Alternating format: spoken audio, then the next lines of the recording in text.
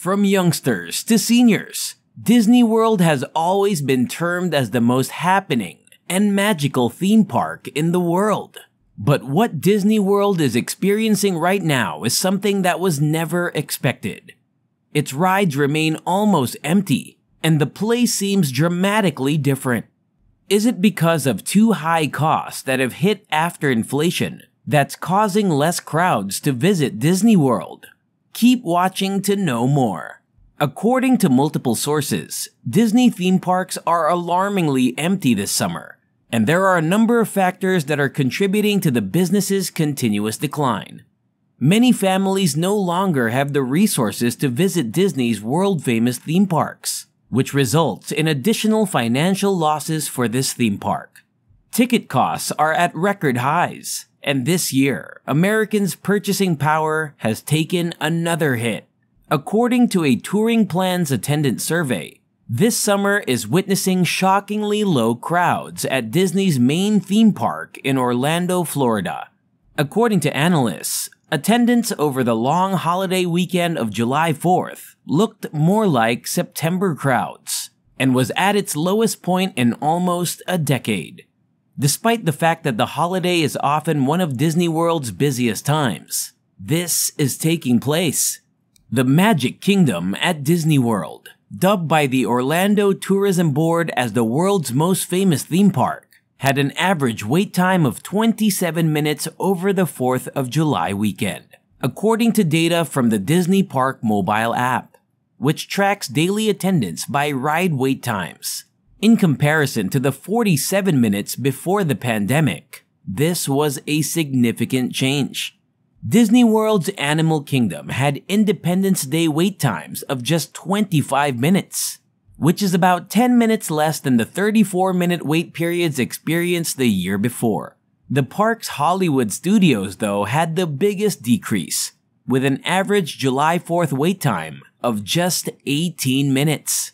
According to the tourist agency, this was a substantial improvement from 2022 levels, when park wait times averaged 44 minutes. The 4th of July holiday was, overall, Disney World's third slowest day in the previous 12 months. The declining traffic is undoubtedly terrible news for the media and entertainment conglomerate, which is now engaged in a $5.5 billion cost-cutting drive that has so far this year led to almost 7,000 layoffs across its divisions, including sports cable powerhouse ESPN.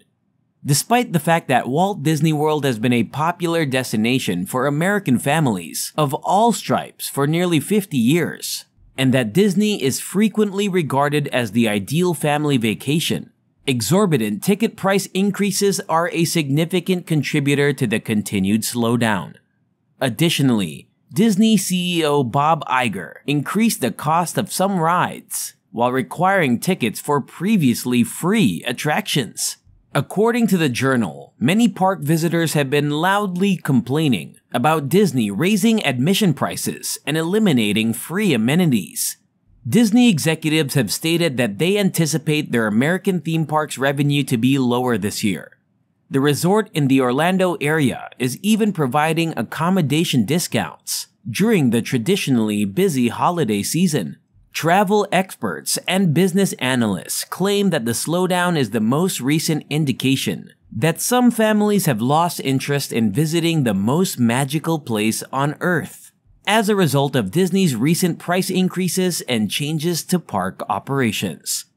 Consumers are delaying spending money on pricey family trips, like going to theme parks, now that a recession is approaching and American saving rates are falling. According to Federal Reserve research, American households have already spent down all of their extra savings from the epidemic era. Since its founding, the global entertainment powerhouse has not faced a crisis of this magnitude, and the weakening economy will only make problems worse. Disney's future remains uncertain, and with so many increasing financial losses, we can only hope that its upcoming production can turn things around. Walt Disney World saw its most recent operating income dip in the June quarter of 2022, Domestic parks and experiences saw profits fall 13% to $1.4 billion, and revenue fell 4% to $5.6 billion. But Disneyland profit was up modestly, the company said in its latest earnings report. The company cited its higher costs due to inflation and the planned closure of Star Wars Galactic Star Cruiser, as well as a dip in attendance at Walt Disney World. At Disneyland, higher attendance and guest spending via higher ticket prices were offset by increased costs driven by inflation. Fortunately, foreign parks picked up some of the slack. Leading internationally were Shanghai and Hong Kong, with the former open for the full 3 months, as opposed to just 3 days in the prior year quarter due to COVID, which persisted for a lot longer in China. Spending increases and increased attendance at Hong Kong Disneyland were somewhat offset by rising costs, according to Disney. This year, the park was open for 72 days as opposed to 54 days in 2022. International parks turned around from a $64 million loss to an operating profit of $428 million as a consequence of a 94% increase in revenue to $1.5 billion. Revenues for total parks, experiences, and products, which included consumer goods and cruise lines, increased by 13% to $8.3 billion, and profits by 11% to $2.4 billion during this quarter. The company anticipates that demand will continue to moderate at domestic parks in the fourth quarter of the current fiscal year, according to interim CFO Kevin Lansbury. After COVID lockdowns, a surge of visitors who wanted to visit the parks began to wane. It's also difficult to compare attendance from Walt Disney World's 50th anniversary celebration last year. Inflation is hurting both Disney's finances and those of its customers. Disney is currently dealing with a distinct set of difficulties, including streaming revenue losses, executive succession, and the legal and political battle with Florida Governor Ron DeSantis.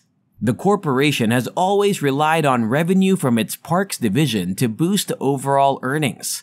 Regarding recent attendance, Disney refuses to comment. Data from Touring Plans, a business that monitors wait times at major amusement parks, including Disney World and Disneyland in California. And with that, we come to the end of this video. Do not forget to click like, share, and subscribe if you like the content. Comment below on why you think Disney World seems alarmingly empty these days. And let us know your suggestions as well. Until next time, see you again with a new video.